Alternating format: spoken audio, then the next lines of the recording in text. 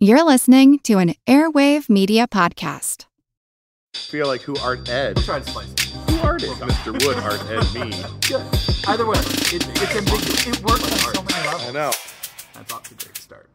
Welcome to Who Arted Weekly Art History for All Ages. I'm your host, Kyle Wood.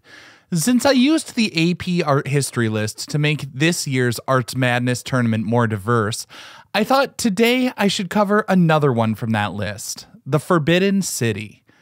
Just a reminder, voting for this week's matches will close on Saturday.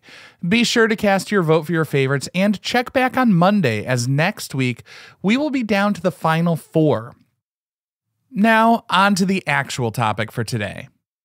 The Forbidden City was built in the 15th century after a coup d'etat planned by, and forgive me on pronunciations here, Zhu Di, the fourth son of the Ming Dynasty's founder, Zhu Yuanzhang.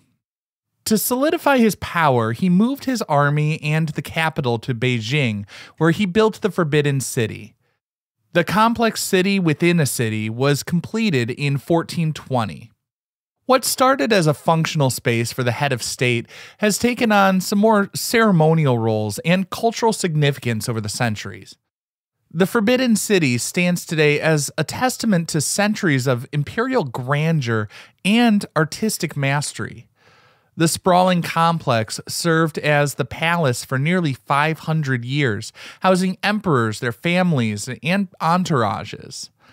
This massive space covers 180 acres. It is the world's largest palace, and if it were to go up for sale, it would probably be the world's most expensive real estate. I've seen it estimated at a value around $70 billion.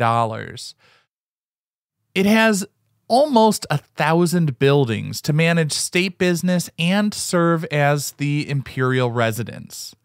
Still, while both state business and living quarters were housed in the Forbidden City, there's a clear division between its public and domestic spheres.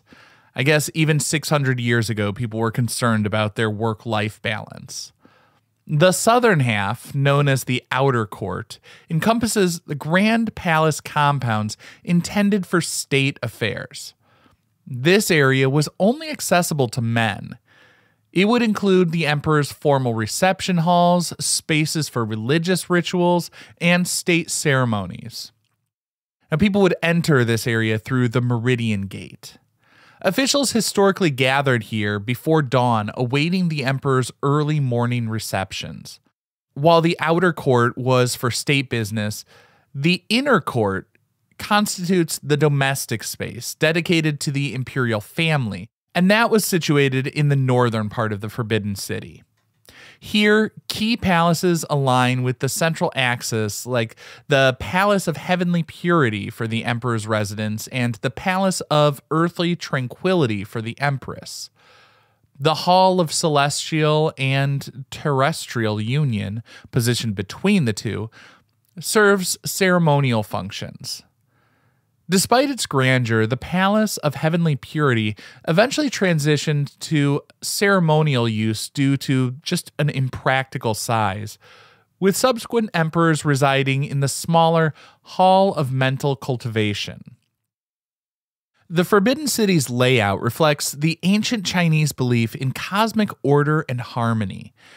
Its design is centered around a series of courtyards and halls, each carefully positioned to align with the cardinal directions and symbolize the emperor's authority over the realm.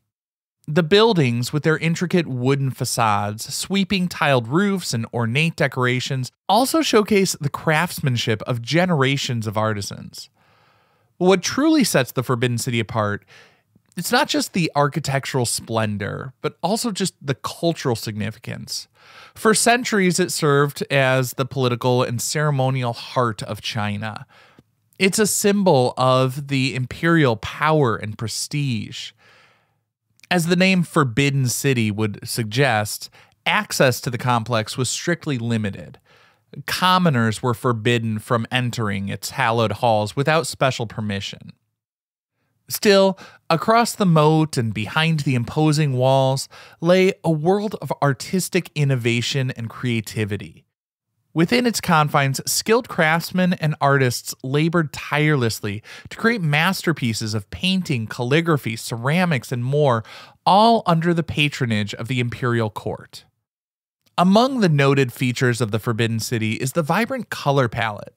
The buildings are adorned with vivid hues of red, yellow, each carefully chosen for symbolic significance. Red, for example, represents good fortune and happiness, while yellow is the color of the emperor, symbolizing his divine authority. Intricate carvings adorning the wooden beams, to the elaborate paintings gracing its walls, every inch of the complex is a testament to the skill and creativity of untold numbers of artists.